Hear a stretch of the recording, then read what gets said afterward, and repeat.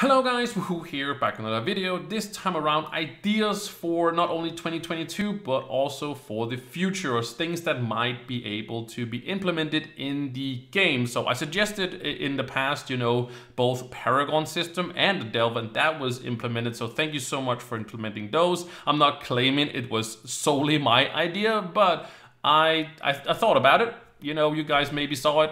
You guys maybe implemented on that background that I talked about it. So that's why I'm doing another video. So these ideas is not only my own, it's also from the community. But if you have any ideas, you can go down to the description and put them there. Maybe Andrew and Adam sees them down there. Also, thank you to Adam and Andrew for watching this video, of course.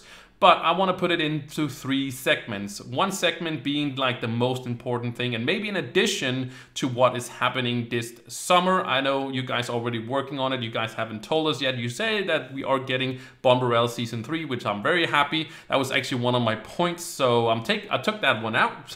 So I'm happy that we're getting Season 3, and I hope that seasons are going to be more regular instead of being sort of very sprouse around. I hope like we can have like seasons coming forward, being more regular, not maybe 100% on like half a year every time or every year or something like that, but like more consistent in the seasons, as we can make videos for it or content around Bomber Royale. But also we got about 15 other ideas that I think was kind of important, or something I would love to see, or other people would love to see in the game. And then the last segment, or the last part, is Sunfest, because last year I think that Sunfest was a little bit lackluster. So I have a few ideas that hopefully we can make Sunfest as great as I think it should be. I think it's the most important event we have the whole year. I think it's just be spectacular, but I'll get to that at the end of the video. So thank you guys so much for all the watching. I really appreciate it. And of course, any thoughts, ideas, stuff like that on what I'm saying is of course very welcome in the comments. So enough with the intro, let's jump into the very first segment. All right, in the first segment, we are going to talk about endgame. Endgame is very important in Trove, and I think that Delve is a great addition. It's also something, like I said before, I suggested as well. It solves a lot of problems in Trove because it's never ending. You can challenge them as much as you want, but it also helps out new players, so you don't really have to carry them if you don't want to. They can just do them by yourself, but you can also carry some people to getting some Crystal 4 gear if you want to do so. So this opens a lot of opportunities for an in-game, but I think we need an additional in-game as well. I don't think it should replace Delve. I think Delve is great as it is, but we should get a sort of a new in-game that is very much fun and interactive and stuff like that. I've been looking at different games. I've been looking at games that I play for in-game ideas. I got the Delve idea from Path of Exile, also from Diablo 3, of course, with the Greater Rifts and all that stuff. But I haven't found an idea that sort of works in Trove, but also is fun and interactive and is very different from what we do and all that stuff. So I usually say to people when they are unhappy with some stuff, I usually tell them to, provide their idea, right? Or say why they are not happy with the thing. And I'm not unhappy with anything in Trove. I just think that we should get something additional and get some ideas out of that. So instead of just saying, hey, I don't like this, and just stop there, actually provide some ideas so that devs has a chance of actually say, oh, they want this. Okay, this is something we can implement. How can we implement this with our ideas and with the way we want to move the game and all that stuff? So unfortunately, I'm in that situation, but I'm not saying I dislike, Delve or anything. I think we should just have an additional system that also provides some other form of endgame instead of just being Delve. Delve is great, and like I said, it solves a lot of problems, but and it's not a problem solved in-game we need. We just need some additional in-game as well, because we got a lot of early game, mid-game stuff, and again, we do have some end-game, but we are really looking into having some, and that might actually be the idea that this big event, or not a big event, but big update coming this summer is going to be about. we'll have to see. You guys haven't, you know, Adam, Andrew, you guys haven't provided information yet, but you are brewing on something big, you said. So very much looking forward to that. I feel like the BART update was huge last year, and I hope that we are going to see like a class next year. So like this year, it would be all about in-game or even bigger systems or anything like that, right?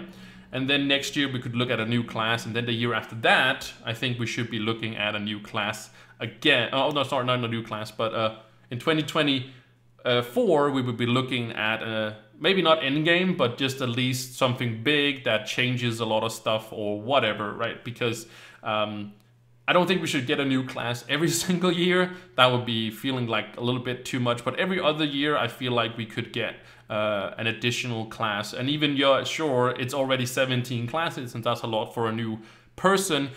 But a new player, it's gonna be always gonna be a big game, no matter when you jump into a game that is like 7, 8, 10 years old. There's always gonna be a lot of content to cover. So we just have to, manage all of that. But like I said, I really don't have any additions to this, so I don't want to make this even longer and drag this out. But I just wanted to mention, I think the biggest thing we need right now is going to be endgame. As you probably saw on the screen from this whole time, endgame, that's what we are looking for. But unfortunately, I do not have any ideas. So if you guys are not going to bring us new endgame, that's all right. I totally get that. Maybe you guys already have some amazing ideas. I'm looking forward to seeing what it's going to be. Very much excited to see whatever, like I said, it's going to be. But that was like the big idea thing, the thing that I feel like the title of what we should be. But I also have some additional minor ideas that I want to go over in the next segment, which we might as well just jump to now.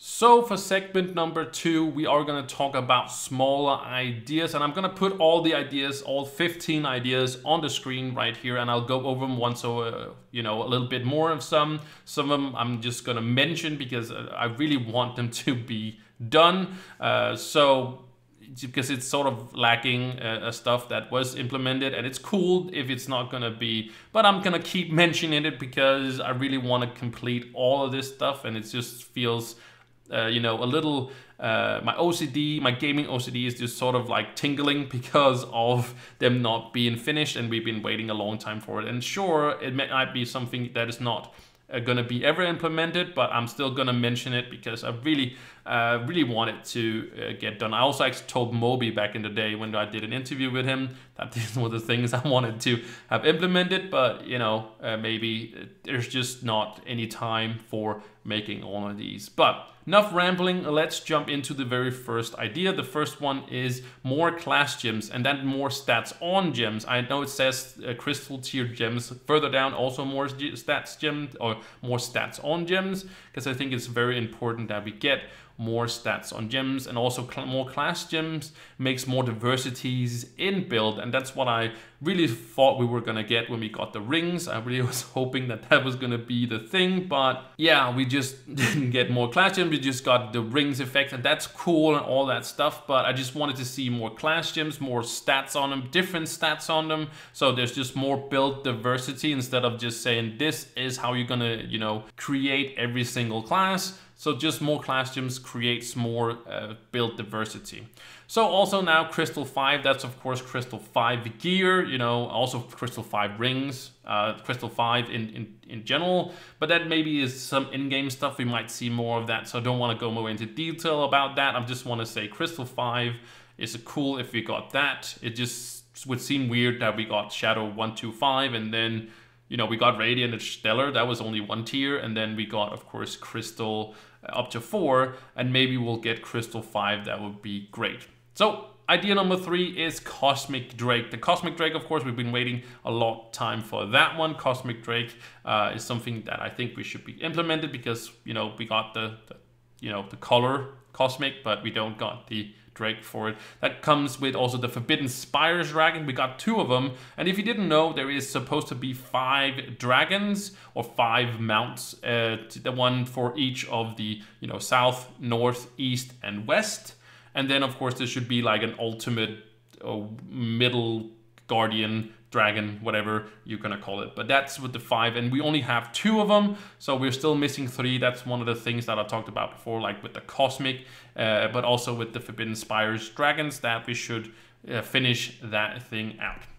Then we got, of course, Leviathans. That's 5. We should do something different with Leviathans. I think there's a lot of opportunities to put them in maybe Shadow Towers or in, you know, the Ever Shores of Everdark. You know, maybe just put them out. I don't know if it makes sense lore-wise to put them in these places, but they are creating a lot of lag because people are hunting them, right? They keep hunting them and such. So really could be great if they actually got moved out of it and it's just someplace. And you know, Shadow Towers, they took over Shadow Towers. They're much stronger than the enemies in Shadow Towers, although they pushed them out, and you can do all sorts of things there with that. And also Shadow Towers doesn't really work anymore except for the badges and such like that. But anyways, enough with the Leviathans. I think it should be done something with them at least. Then we got idea number 6, that is rework of the arcane and martial emblems. Right now, they are very mandatory. They are mandatory for every single build. So maybe some sort of rework to it or implementation or something like that. I don't know what exactly can be done, but some sort of rework to them so they are not super necessary. They are great emblems, but it just either they just have that, or maybe, you know, it could be maybe a third slot for emblems. I don't know. Maybe 2 is just enough, but you just only have either you're going to use arcane or you're going to use the martial arts thingy, and then some other emblems. So it's the only choice you really have. Again, build diversity. Again, with the emblems, is just going to be there. Okay, so idea number 7 is, of course, like I said, the crystal tier of gems. I know we have to rework all our gems to do so, or acquire new gems and make those perfect and stuff like that, but it does create gameplay. And I know that maybe it's not most inspired gameplay, but you know, it could be definitely be a thing. I would say it's not like a priority list. Maybe I should have mentioned that in the beginning. This is not like idea number 1 and then like to 15, like 15 being the worst idea or whatever. You should prioritize 1 to 15. No, that's not really how it all works, but it's just numbered so I could say, so you guys know where I'm at, right? Then number 8, I talked about this, a reputation system, a faction system. You know, you do dailies with different factions. We do have factions in the game, so something sort of a reputation system, as we see in many MMOs and stuff like that. So you can buy exclusive stuff for these factions when you hit certain points, like, you know, honored, revered, exalted, all that stuff. That's from World of Warcraft, but you know, same system could be cool as well as a reputation system. We sort of got a reputation system in a way of a Paragon levels. You know, the Paragon levels never ending and hitting specific and stuff like that. But faction reputation system, that would be amazing, because that'll also be some daily quests you can do every single day. That's gonna bring you reputation, and you can work on 1 reputation at a time or whatever you want to do. Then of course we got 200 geared mastery. Mastery right now we are missing. We only have 100. We could get it to 200, you know, because I think we have enough points to actually get to 200. So that's just a, you know, implementation of 200 mastery basically. Anyways, the next thing is I've been thinking about an enchanting profession, so you can add additional stats. It could be to gems, it could be to the gems. We sort of have that right now with the pearl system, but we could modify or something with enchanting. I'm not completely worked out what enchanting should be, but enchanting is just something that is in a lot of games and stuff like that. So I just thought about it. Maybe cool, maybe it doesn't work. Maybe we already have it with the pearl system, but enchanting could replace the pearls maybe, or you just use the pearls as a crafting material in the enchanting, and then you can more specifically target certain stats and stuff like that, enchant stats. Or you could go out into the world and you could obtain, like in in Minecraft, you can get yourself these books, right? You can get a book, and then the book you can put on an item, you know. And the same thing could be here. If you go out there and you farm specific things, you know, have a chance of dropping that book, that you can then take the book and enchant it onto the item or whatever, maybe exclusive stuff or something like that. You can only get it at Delve, or you can only get in Geo Topside or in the caves or something like that. Targeted books, and then there's a random whenever it's gonna drop, right? So sure, that could be very cool as well. Then idea number 11, that's a Paragon level leaderboard for classes and max. So you can see who has the most Paragon levels for the class. I know that it resets on 1,000, but then it could just count until 2001, 1002, and so on, even though people's own reset basically. So just keep going. It actually feels POC one of the number one people on Mastery, the guy, he had this idea, so I just wanted to shout out him as well. So Feels Pog came up with this idea, and I thought it was just great to see this sort of leaderboard, to see who is actually gathering all this, who is actually the most Paragon levels in the game, or who has the most who has the most Paragon levels of all of them, and per class and such. So that's just the leaderboard idea as well. Then idea number 12 is a dust dealer. So what is it? What do I mean by a dust dealer? Well, a dust dealer is sort of just a guy that would, just like Luxian and Dark Luxian, those come every 14 days. There could be a dust dealer every Wednesday or every other Wednesday. It doesn't have to be every Wednesday, but every other Wednesday. It could be a guy that shows up in the hub, and you can go and you can trade your dust to something else of the dust. Especially Cosmic Dust. Cosmic Dust, I have so much Cosmic Dust, and I wish it has some sort of use function, except for other than just leveling up your gems, because you also get Cosmic Dust from deconstructing crystal gear. So a dust dealer would just be much better. You can trade your gear, or maybe you also buy gems and stuff like that. Like just a dust dealer that's going to be in the hub every Wednesday, because that's a gem day, right? So that would make sense. Doesn't have to, like I said, doesn't have to be every week. It can be every other week or so, and you can have the dust dealer just bring you also exclusive deals, maybe on luxurious boxes or something like that. All sorts of things with dust, and you can trade that dust into other dust, and you can keep a limit on it, like 10 trades per dust into something else. I know that, or just Cosmic Dust could be turned into one of the other colors, and you only can do it 10 times every time he's there. And then you can put, let's say, if you put a limit on how many times you can do it on each dust and stuff, you can actually, have him come every week or something like that. That could also be cool. That makes it a lot easier to talk about it. But Dust Dealer, something you can trade your dust for something else. That's just whatever. Then I have Refer a Friend system. The Refer a Friend system should be I think this should be revamped. I don't know into what, but I feel like the Refer a Friend system could be reworked into something else. I think it's a little bit outdated. It's actually okay as it is right now. There's nothing wrong with it per se. I think it's just, maybe it should be looked at once and see if that's something that we maybe should mix up a little bit. But Refer a Friend system is great. It's fine as what it is. I wouldn't say great, but I wouldn't say it is fine as it is. Then 14, we got Primal Block Inventory. So I think we should get an inventory just for the Primal Blocks, because Primal Blocks, you get so many, and it just like clutters your whole building inventory. So I think we should just get a Primal Block Inventory, or a tab for Primal Blocks that Primal Block goes into, instead of mixing it up with all the other one, like gateways and all that stuff and everything else basically. So just a Primal Block, it's just a huge inventory that contains all the Primal Blocks and can only be placed Primal Blocks into. So I think that we can have that sort of tab. So last idea is reward for playing the PTS server. So I will link down in the description a link to Sea of Thieves, actually, that also has like a test server, and you can go test it I think it's every Friday. They have a new patch and stuff like that. And of course, I don't think that we should be able to play the PTS server every Friday or whatever, but whenever the PTS server for Trove is up, there should be some sort of reward system for playing a certain amount of time. So if you play like for an hour on the test server, you'll get some flux in the the main game, like in the live game, right?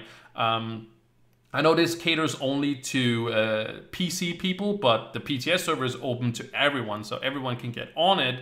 Also, console people can get on it if they have a PC, right? But this is mostly just for having incentive for people to more play the PTS server. It's like if you play the PTS server for an hour, you know, you can also just, yeah, sure, people might all just be AFK. I get that, but at least people are getting on it.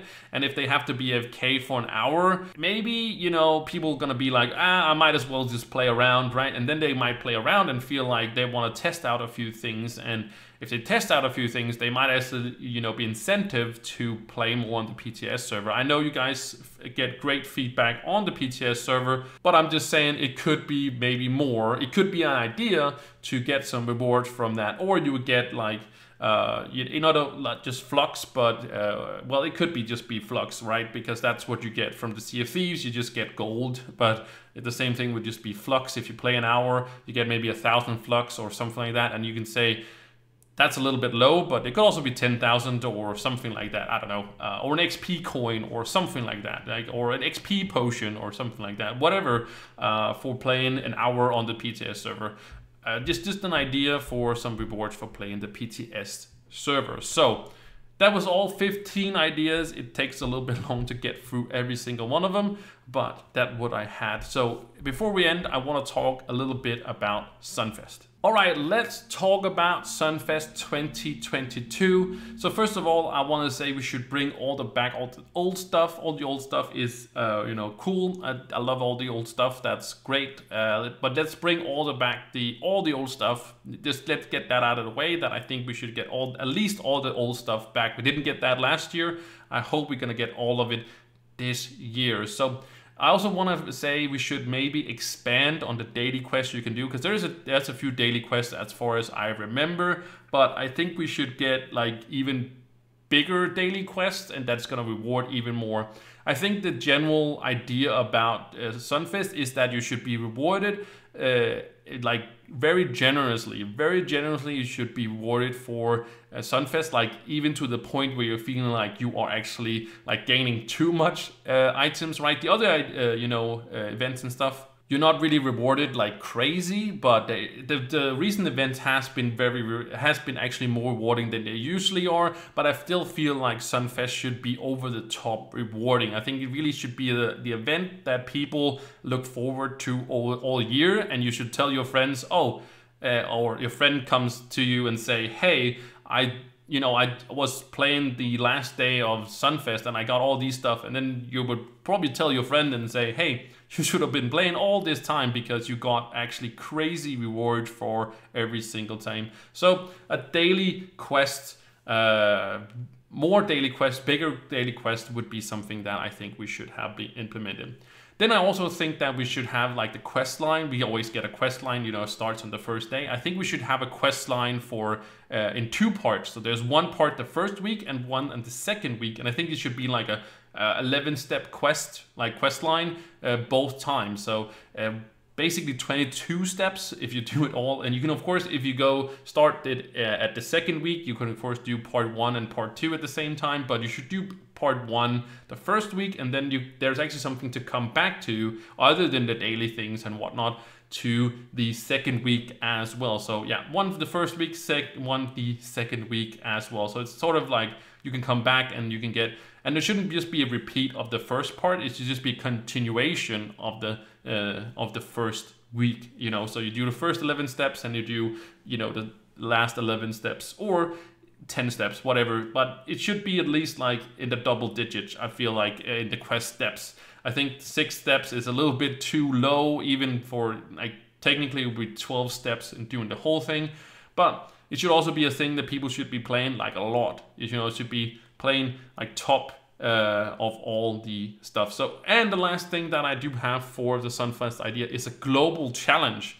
So a global challenge for doing like 10 million, for example. This is something that I got the idea from Pokemon Go, where you basically have a global challenge. What the global challenge is to do or catch like 10 million Pokemon or something like that, and then you get a reward for it. And I think the same thing should be for Trove. You know, have a global challenge that's like on the top of your screen that everybody helps by doing, like 10 million dungeons or something else, or opening.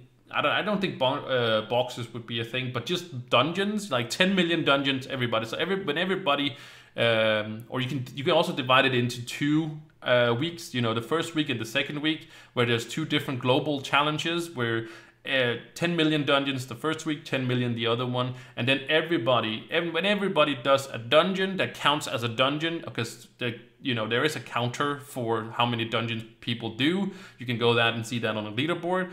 But the leader, you can see that and then do a global challenge for every single person, right? Like everybody pitches into this global challenge, and then everybody gets like a crazy reward if we do complete it. I'm not saying a Ganda or something like that, but something that is very cool and very amazing. It doesn't have to give max or anything like that, but it's just something that we all work to and something everybody's doing anyway, right? So this was the ideas that I had for the Sunfest 2022.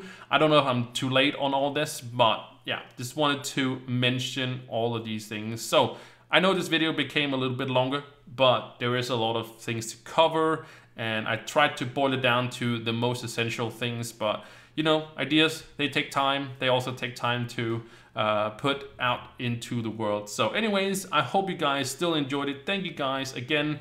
Go to the description, go to the comments, put your ideas in there, and thank you guys so much for watching, and I'll see you in the next one. Bye!